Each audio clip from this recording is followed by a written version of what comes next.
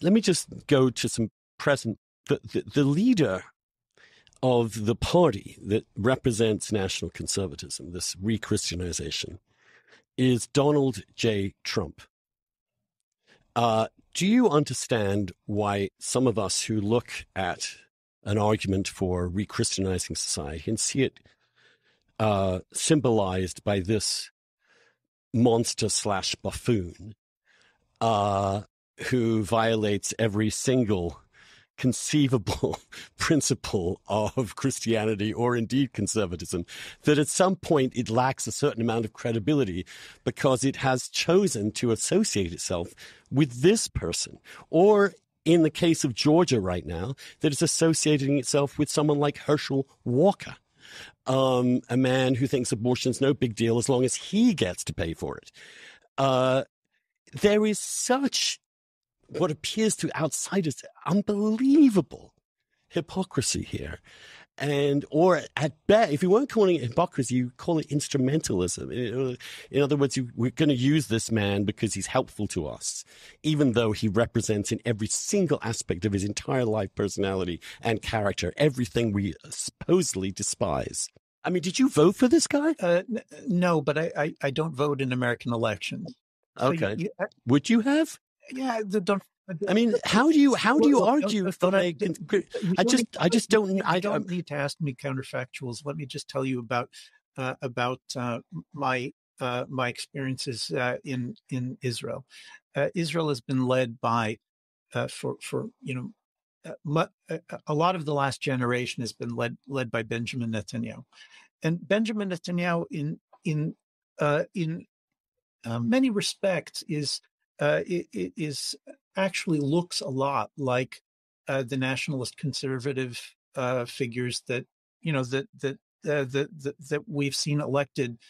I mean, there is a family resemblance between Netanyahu and Trump and the Brexiteers and Giorgia Meloni and Orban and you can continue Modi.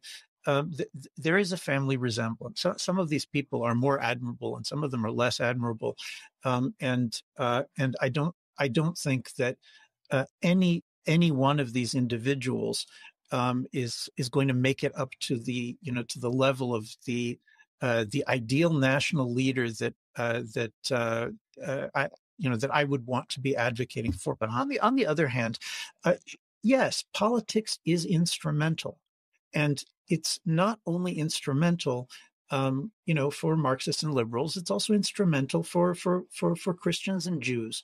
And when I worked many years ago for Benjamin Netanyahu, this was decades ago, and there was a well-known scene in Israeli politics where Netanyahu was told that there was a videotape of him with another man's wife, and he appeared on national television. The whole country only had one evening news show at the time, so the entire country turned on the television in order to have Netanyahu announcing that that he had this marital affair and that it was all over, and accusing his political rival of the time, David Levy, of mafia tactics by having recorded him secretly. And look, you should just know this about the story. This story is not about Netanyahu; it's about me. I picked up the phone and I called my rabbi, and I told him, I said, look, I have to quit. I'd been working closely with him for a number of years, and I told my rabbi, I can't do this. I can't do it. I can't be sitting here when he's, on television talking about what he's doing and what he's accusing and all of these things. I can't do it. I can't continue. And my rabbi said, look, your problem is that you do not understand the Talmud's view on politics. And the Talmud's view on, so I said, pray tell me what it is.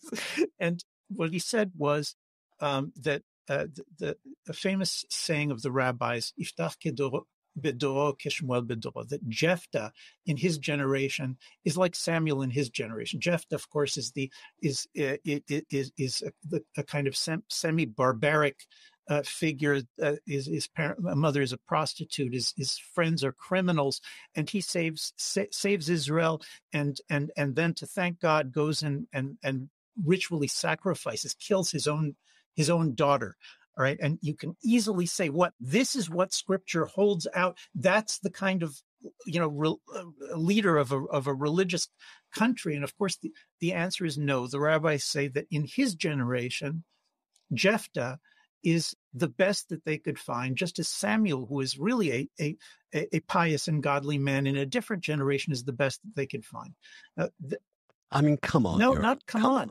Look. I'm sorry. This man is singularly appalling at every level. You asked me a direct question.